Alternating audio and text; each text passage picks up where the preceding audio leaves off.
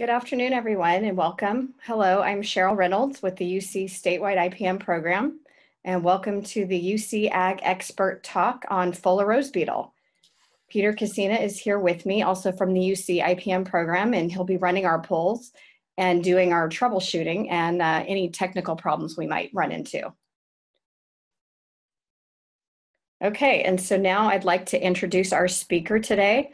It's Dr. Beth Grafton-Cardwell. She's a citrus IPM specialist and research entomologist. Today she's speaking from the Lynn Cove Research and Extension Center on Fuller Rose Beetle. So Beth, I will turn this over to you and you can share your first slide. Okay, take me a few clicks here. There we go. So this first couple of questions were mostly to get you warmed up on how to use the equipment, and at the end we will have a 10-question quiz. And Cheryl will be fielding, I don't see the chat questions, she'll be fielding those and she'll sort of save them up probably for the end, unless she sees something that she wants to dive in while I'm talking.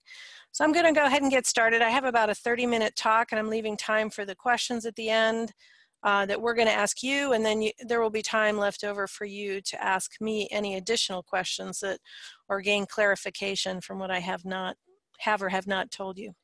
So today is all about Fuller Rose Beetle biology and management.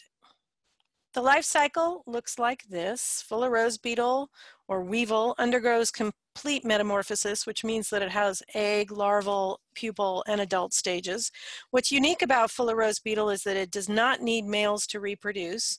It reproduces parthenogenically like aphids do.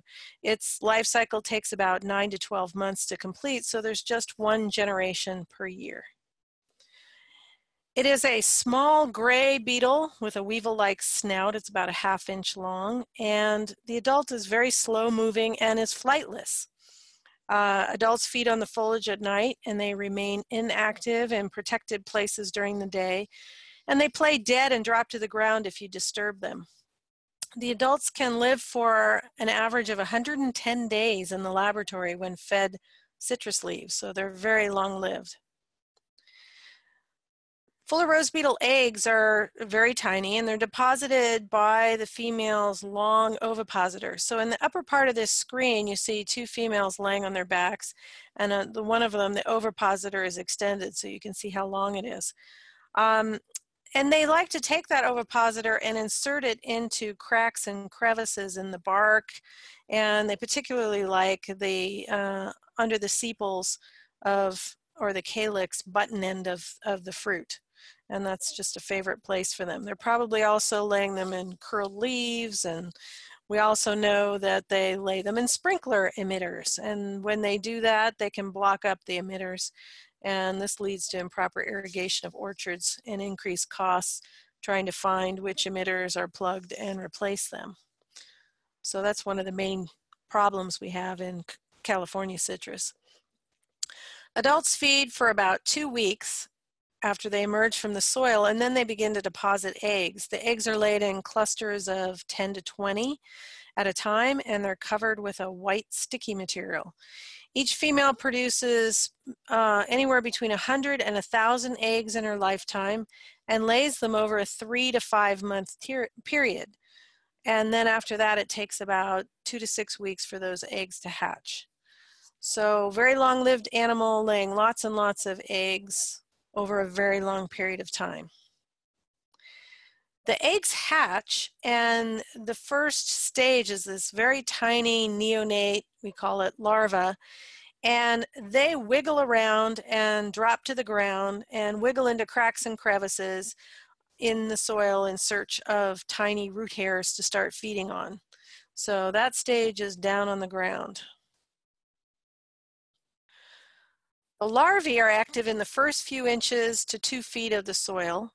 The larvae molt multiple times over a 6 to 8 month period, gradually growing larger and larger each time they molt.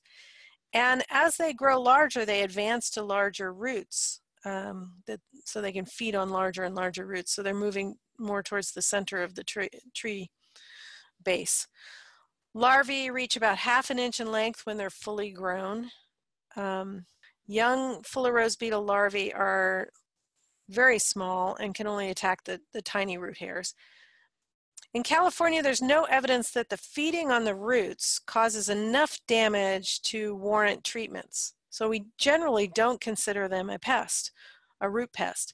However, if other pests and diseases, for example, the bacteria that causes Huanglongbing or Phytophthora, are attacking the roots, or other stress factors such as drought are present, in addition to full rose beetle, it's possible the combination may cause sufficient root death to lead to tree decline or loss in production. So it could have a direct effect in combination with other factors, but generally on its own, it's not that damaging.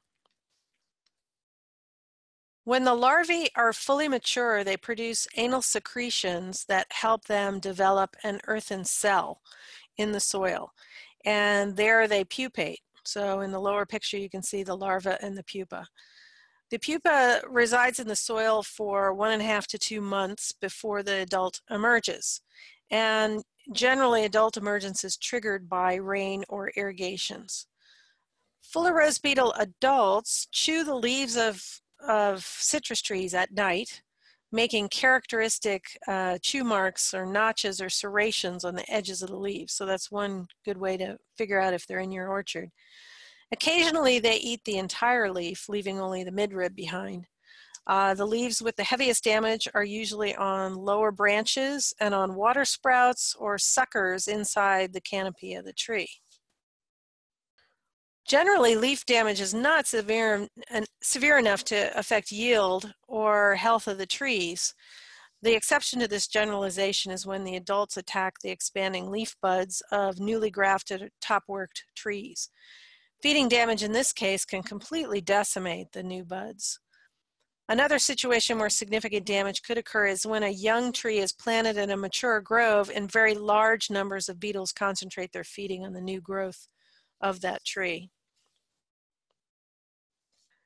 In this study, we focus on fuller rose beetle as a pest of citrus. However, they also have been reported feeding on other horticultural crops such as cherries, persimmons, apples, stone fruit, avocado, potatoes, strawberries, and caneberries, as well as many ornamentals such as roses, photinia, hydrangea, hibiscus, azaleas, and begonias.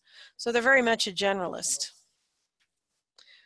Fuller rose beetle was first reported in the United States in 1879 in California, and it's now present in 30 states, and most likely it came from South America. The fuller rose beetle is currently found in North America and South America, in Europe, parts of Africa, Australia, Japan, and the Pacific Islands. It is not known to occur in Asia other than Japan. So therein lies our problem, since a lot of the export citrus from California goes to Asia. While California growers don't consider fuller rose beetle to be a pest of citrus, it has not been found in South Korea, and that country has considered establishment of fuller rose beetle to be a phytosanitary risk since 2011.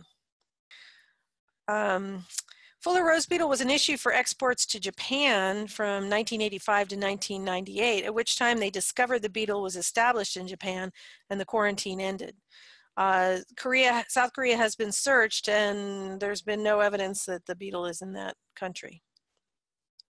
As methyl bromide use is reduced worldwide, there's increasing pressure for California growers to reduce fuller rose beetle populations in orchards. And we'll talk some more about that. For many years, South Korea allowed methyl bromide fumigation at destination. You know, shipments of California fruit would arrive there. If they found live eggs, they would simply fumigate it with methyl bromide.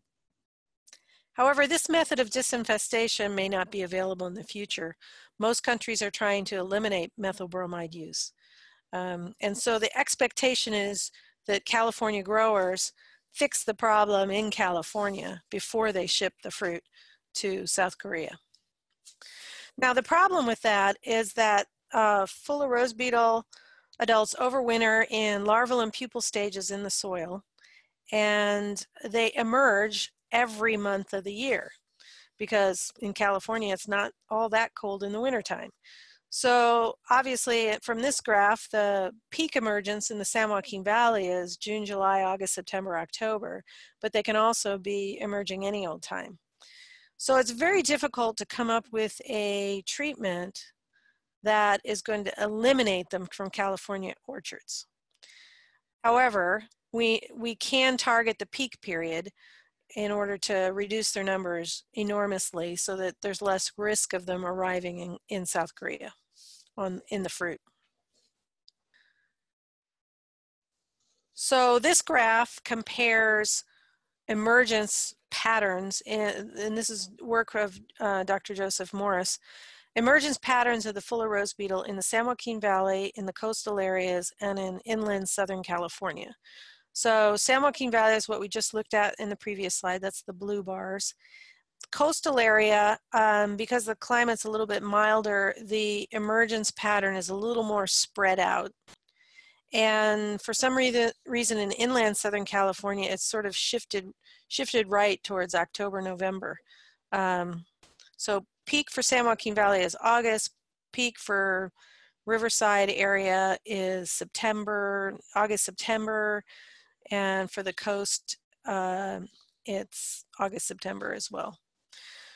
So this is just to point out that it depends on where you live when that peak emergence is going to happen, and that influences when your management tactics might be utilized.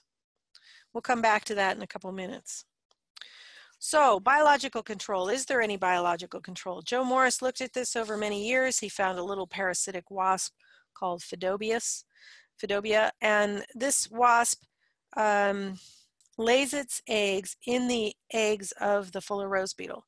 But it's out there, it's doing some work, but not very much relative to the volume of fuller rose beetle eggs that are out there. So it's just not been something that's rearable and releasable, and so biological control has just not been very effective. Not at the level you need for exporting citrus fruit. There are many other general predators out there. When we're out there looking at fuller rose beetle populations in orchards, we often see spiders working on them. In the lower right picture there, you see a fuller rose beetle that has been ripped in half and the guts have been fed on. There are probably assassin bugs attacking them as well. So lots of predators out there are working on them, but they're not reducing them low enough for export purposes. And I'm sure it's difficult for them to prevent egg laying under those calyxes, which are very protected environments. So let's talk a little bit about how you might go about avoiding rejections of shipments to South Korea, having them reject your bulk citrus fruit shipments. So step one is to look at the orchard, look to see if it has obvious signs of fuller rose beetle, and if it does, don't ship fruit from that particular orchard because it's going to be very difficult to reduce the numbers low enough that you're going to have a perfect shipment. So we advise looking for those notched leaves, especially on the interior leaves of the tree, and looking for the fecal pellets or feces of the beetle, which are pretty characteristic. We also recommend, let me start this video here. Here's Stephanie. Didn't mean to have volume on that, so ignore the volume.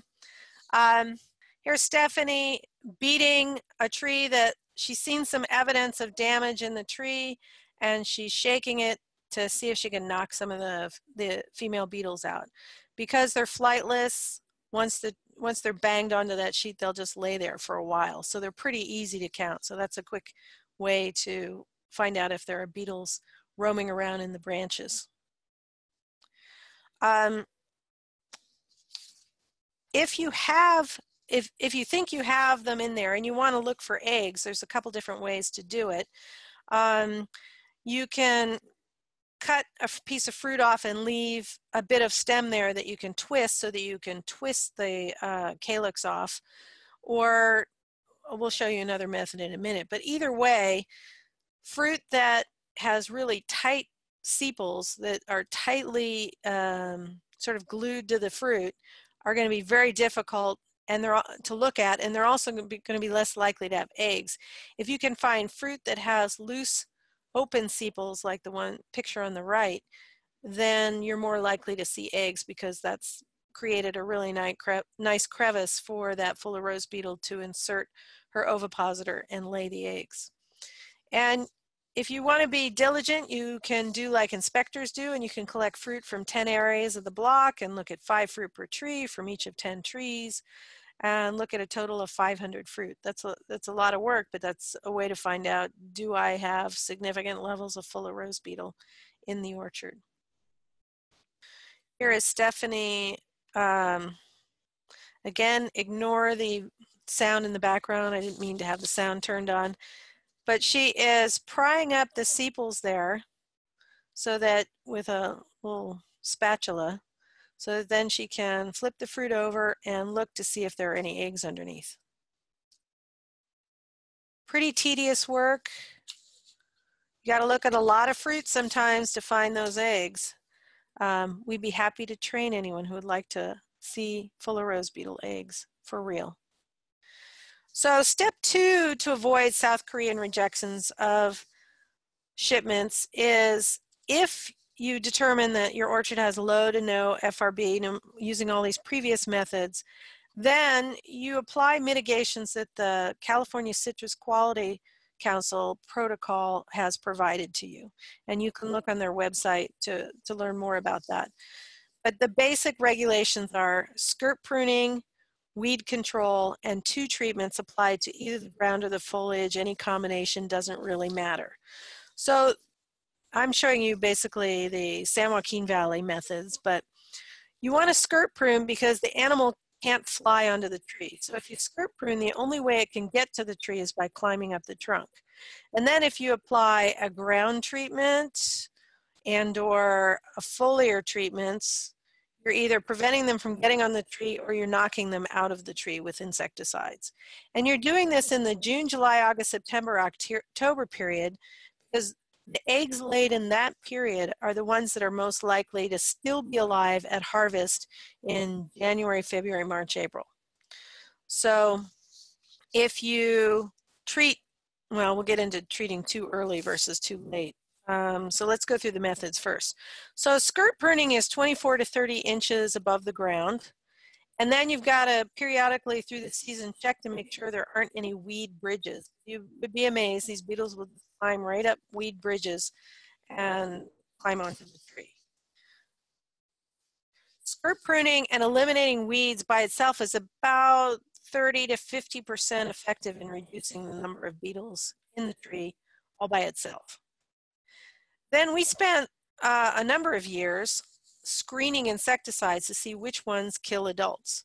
We looked at every insecticide basically registered for citrus. I'm only showing you part of the data, but you can see in the graph on the right that Movento and Savanto weren't very effective, but Actara, Exaril, Cryocide 7, Lorsban, Agriflex, and Leverage were fairly effective in killing them and preventing them from laying eggs as well.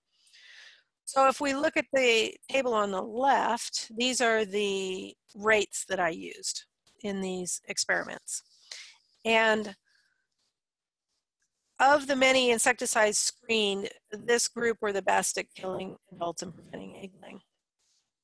And if you want more information about rates, you can go to the UCIPM guidelines for citrus to get those details about application methods and rates. Not all fuller rose beetle effective insecticides had or have maximum residue levels established, or have MRLs that are close to or lower than the South Korean MRLs. That means that there's a risk that if these products are used close to harvest, the residues will be above the Korean MRL and the fruit could potentially be rejected.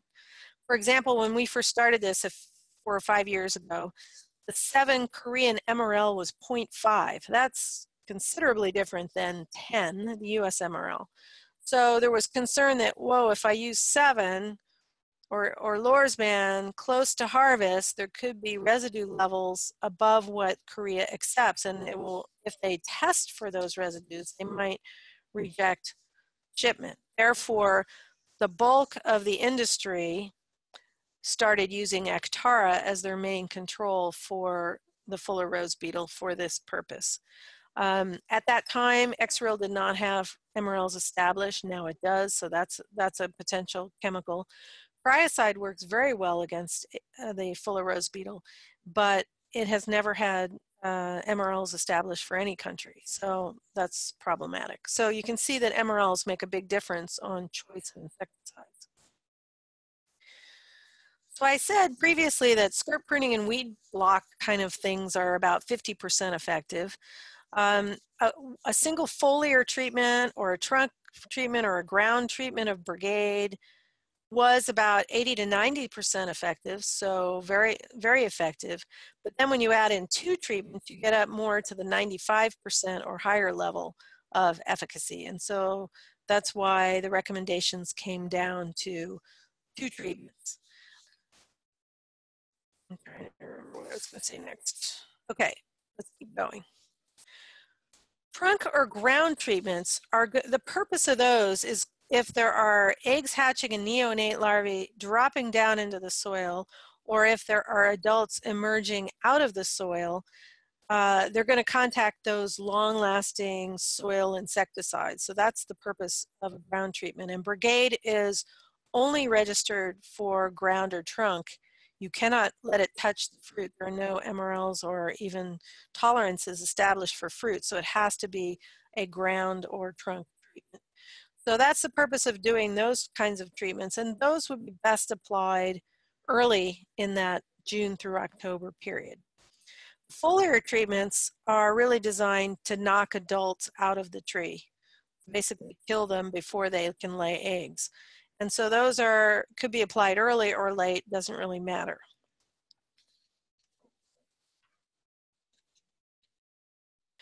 There are currently no effective foliar organic insecticides to control Fuller rose beetle. And so if you were an organic orchard and you wanted to ship to Korea, you would basically be limited to applying stickum to the trunk to prevent the beetles from getting access to the canopy, in addition to skirt pruning.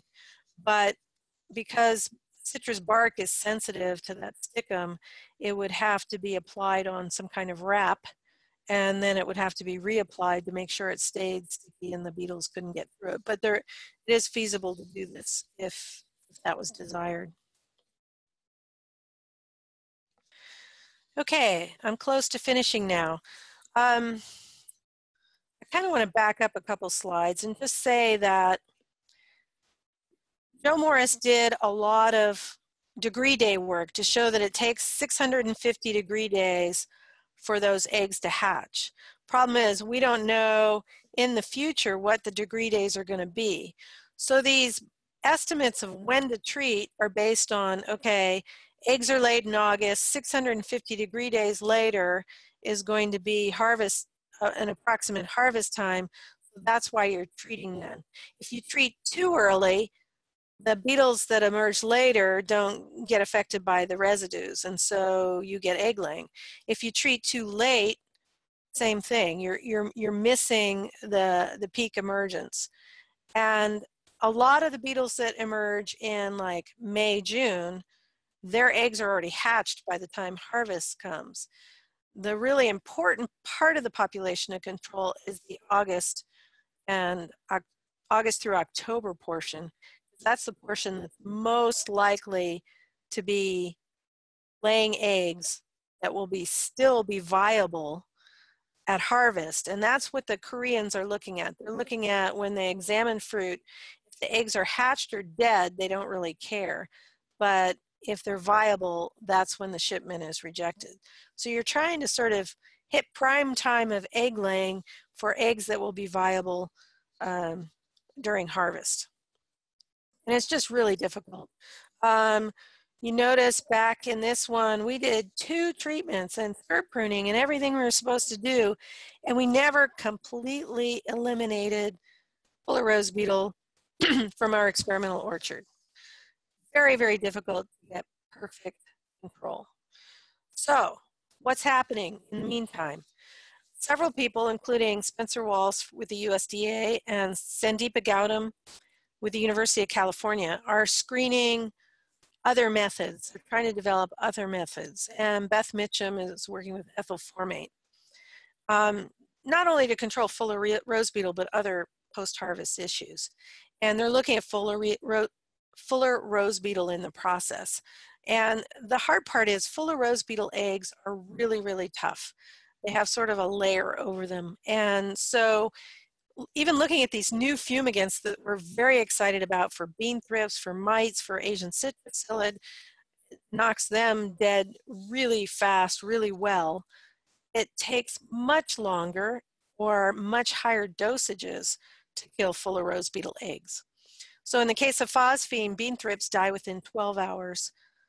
Fuller rose beetle takes 5 days to kill them all. Propylene oxide, 2-hour bean thrips treatment. That would be a beautiful treatment. Fruit in, treated for 2 hours, fruit out. Takes 24 hours for fuller rose beetle. And with ethyl formate, it's a 1 hour, 9 milligrams per liter rate. For fuller rose beetle, 5 hours, 62 milligram per liter rate. And the higher the dosage, the more likely you're going to have phytotoxicity. So we're just still really struggling with fuller rose beetle in terms of coming up with a post-harvest treatment. But that is the goal, is to find a fumigant or some other tactic that would kill the fuller rose beetle. Sandeepa is now looking at the fact that this fruit is being shipped, it's under cold treatment, and it may be that the combination of one or more of these fumigants in combination with cold treatment will give sufficient kill that it will be equivalent to all these treatments you are doing in the orchards, and we'd be able to eliminate those treatments. So that's the goal, and that's the lecture on fuller rose beetle. And I think it's up to Cheryl and Peter. Are we going on to the questions now, the quiz questions, and then we'll take questions from the audience? Yeah, I think we're going to go ahead and add the poll questions. Right now, we just have one question from the audience. And maybe while they're answering this poll question, I can ask that to you. Sure. Okay. So Sarah asked, and it's just for clarification, when you mentioned 2 treatments, does skirt pruning count as 1, or do you need 2 sprays? 2 sprays. So it's skirt pruning plus 2 treatments. And any combination of those effective chemicals that are in the UCIPM guidelines is fine. 2 ground, 1 foliar, 2 foliars, whatever. We do have one other question while we close out this poll. Is there a concern of losing some of the effective neonic insecticides for these treatments? By applying them twice a year, I assume is the concern. From a resistance management viewpoint, it would be smart to alternate Actara with something else so that you're not doing the 2 treatments of Actara every year, because yes, that is going to select for resistance, if not in fuller rose beetle and something else. I would say on the plus side, I think these Actara treatments, especially in the San Joaquin Valley, have been helping to keep the Asian citrus psyllid at bay because it's very sensitive to that particular chemical. Okay. I think we're bringing up the results now. So Beth, you should be able to see the results screen. I do. The question was, fuller rose beetle is currently a very damaging pest in mature citrus trees. This could be, some people could feel this is an opinion, but I would say it's false. It's generally not a very damaging pest in mature trees. It's just there and it's feeding on roots. And we normally, if we didn't have South Korea issues, we would probably ignore it completely. Next question. All right, so he'll close this one out and bring up the next question. How many generations per year does the fuller rose beetle complete? 1, 2, or 3? And you should be able to see the results. 68% of you are correct. There's just 1 generation per year. Really slow growing. Next question. What is the most important consequence of fuller rose beetle infestations? Root damage, leaf damage, rejection of export shipments to South Korea, or blocking sprinkler emitters? Probably should have said, what is the most costly consequence? And I do have a comment for about the neonic question. So they said, sorry, the neonic question was targeted more towards the elimination of these chemicals due to the negative effects on pollinator species like bees and butterflies. Yeah, I'm fighting really hard to maintain registrations because they're such important chemicals for citrus pest management. We have a good case in citrus that bloom happens, with the exception of lemons, happens only 1 month out of the year. And so I think over time we'll be able to maintain registrations by limiting treatments to certain months out of the year, and that way maintain registrations. All right, we're going to be closing out this poll, bringing up the results. Okay, 94% of you answered the way I would, that rejection of export shipments to South Korea is the most costly consequence. If the shipments are rejected, it's a complete loss.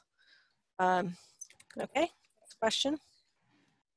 There is a comment, somebody asked for the mite species on the current slide that you're on. That's left over from another slide. Okay. That cut and paste, but the mite species would be that Australia is worried about include Brevipalpus, which is flat mite, which are common in California, and some fungal feeders called Loria and Tarsinemus.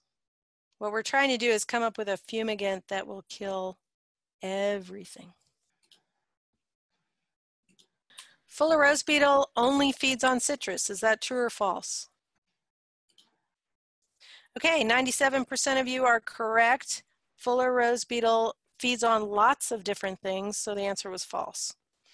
Next question. And while that one comes up, someone was asking, why is it called Fuller rose beetle?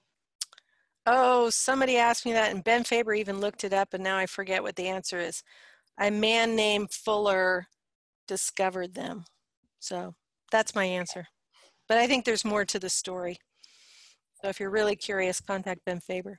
Okay, next question. In the San Joaquin Valley, the 3 peak months for Fuller rose beetle adult soil emergence are June, July, August, July, August, September, August, September, October, or September, October, November. Okay, we're going to bring up those results. And I do have a question for you. Are there any post-harvest options for eliminating Fuller rose beetle adults and eggs? At the moment,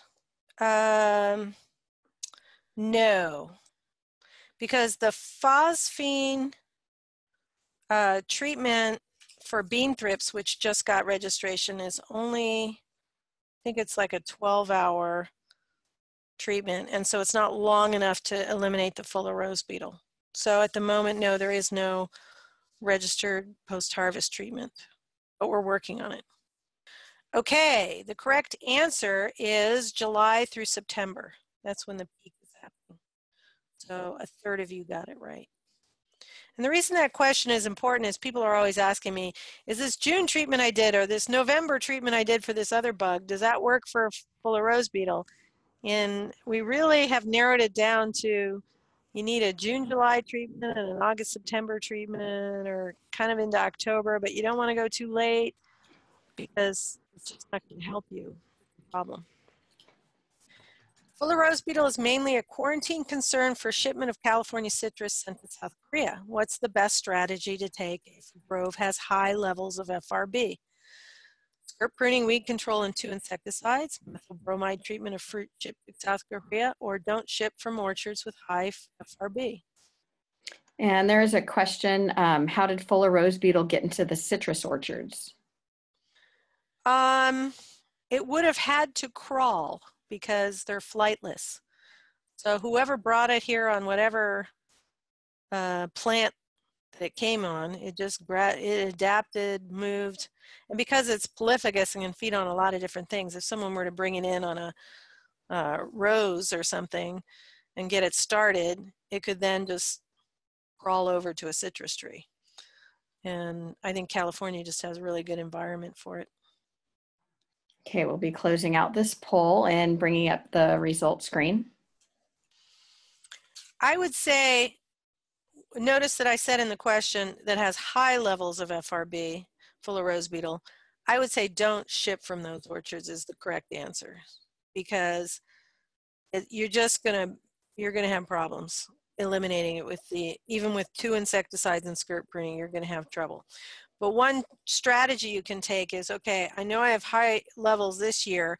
I'll do the 2 insecticide treatments and the skirt pruning, but I won't ship this year, but I'll get the population down, and then next year do the same thing, and maybe the population will be low enough that I'll have made a dent in it, and then the strategy will work year 2. Next slide, or next question. If you use a soil spray of bifenthrin brigade for control of fuller rose beetle adults, the following is important. Check all that are correct. Don't allow the spray to contact fruit. Spray should be applied before the majority of the adults move into the tree, and the spray should be applied just after peak emergence of adults from the soil. So which of these apply? Multiple choice. Okay, we're gonna close this one out and see the results. The first 2 questions are correct. You don't want the spray ever to contact fruit because brigade has not got any tolerances. So you've got to keep it on the ground or the trunk of the tree.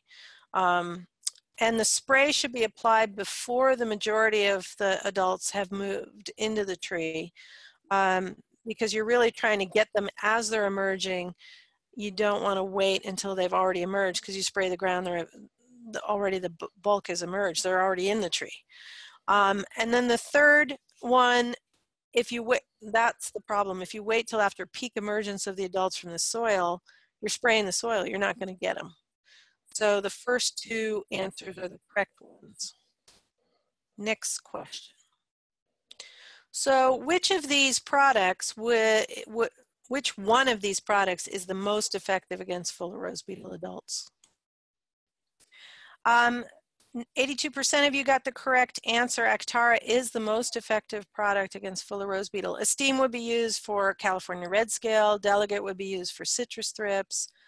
Baythroid might be used for katydids or Asian citrus psyllid, but Actara, hands down, is the most commonly used and one of the best insecticides for fuller rose beetle. Next slide. The most effective organic treatment for fuller rose beetle is, the first one is Pyganic plus oil foliar treatment. The second is Weed Stopper, block adult emergence. And the final one is skirt pruning plus a trunk wrap with sticky material. 96% of you are correct. The trunk wrap works. Pyganic is not very effective. Weed Stopper would be about 50% effective. The skirt pruning and trunk wrap with the stickum would be the most effective, definitely. That would probably get 90% of them. Next question. How should I monitor to determine if fuller rose beetle is in the orchard? Check all that are correct, so it's multiple choice. Search for notched leaves and fecal pellets. Look under the calyx of the fruit for eggs. Shake citrus branches over a cloth for adults. Okay, very good. The majority of you understand that you have multiple ways you can figure out and monitor for FRB in the orchard, and all 3 of those methods are perfectly reasonable. Okay, that's it for the questions. All right, and Beth, there is one more question that came in for you. Okay. Are there other related beetles that are a serious threat to our citrus industry? There are a few other beetles, but they're not damaging to citrus, the ones that are located here. There are some other nasty ones out in Florida, more subtropical, tropical types, blue-green. I can't remember any of the names of them, but we kind of keep an eye and a watch out for those because, yeah, they could be as damaging, if not more damaging, to citrus. So Florida has like 4 or 5 of these different weevils that they deal with out there. I think there is a question in chat for you, although it's going away from me. Okay, where might you find egg clusters on some of the other host plants you mentioned, for instance, on ornamentals? Interesting. I've never looked on ornamentals, so I don't know. My guess would be in in and around bark, especially if there are cracks in the bark. Might be sepals and buds of flowers. Don't really know. Very interesting question. There is another question in the chat while we're working on that. Where can I find a publication for acceptable levels of citrus pests? Acceptable levels of citrus pests. I'm not quite sure what that means, but if you look at the UCIPM guidelines for citrus, they have monitoring, biology monitoring, thresholds, and treatments, both organic and conventional, and discussions of natural enemies. So I think you can find a lot of information there. And there's also the year-round plan for citrus that tells when these various pests appear. So there's a question from Margaret. My young mandarin tree leaves have been eaten by fuller rose beetle. Will they recover? Well, eaten, you'd have to define how badly they're eaten. Usually when there's a lot of leaf damage in a young orchard or a young tree in a backyard, the trees do recover. They just grow more slowly and they may not yield as fast in the first couple of years while they're recovering because they're trying to grow more leaf plant material. But generally, they don't kill a tree. They just slow it down. And at this point, I don't have any other, oh wait, there is another question. Has the Diaprepes beetle been successfully eradicated from California? No, it has not. It's still found in Southern California. We were very panicked about it when it first appeared. I can't even remember what year that was. I want to say it was around 2005. First appeared in the along the coast in Los Angeles and San Diego counties. It hasn't really progressed beyond that, so it must just like the coast. It's a beach bug. And so that's good news that it hasn't expanded its territory into commercial citrus. It has a little bit, but not very far into commercial citrus. Any other questions? So the question was from Ben. It was, how far can weevil walk at night? If the hills dry up and they start moving, how much distance away from the orchard should be cleared? That's an interesting question. How far will they roam? I think they're pretty simplistic. If there's food, they really don't go very far. We don't, like if I cage them with a plant, I don't see them roaming around the cage. They're like, okay, here's citrus, I'm feeding. So I think the citrus would have to be in pretty bad shape for them to move very far. But I don't think anyone has ever tracked them. So can't answer the question. Okay, so I think that was all of the questions we had. Just a reminder that survey is working. And our the email address, I think we can put your email address in the chat, Beth. Sure. If anybody has any additional questions. And also just to remind anyone that we do have online courses available for CEUs on our website, and the email is there on the website. Okay, so I think that is all. So thank you everybody for attending, and thank you, Beth, for presenting. You're welcome. It was fun.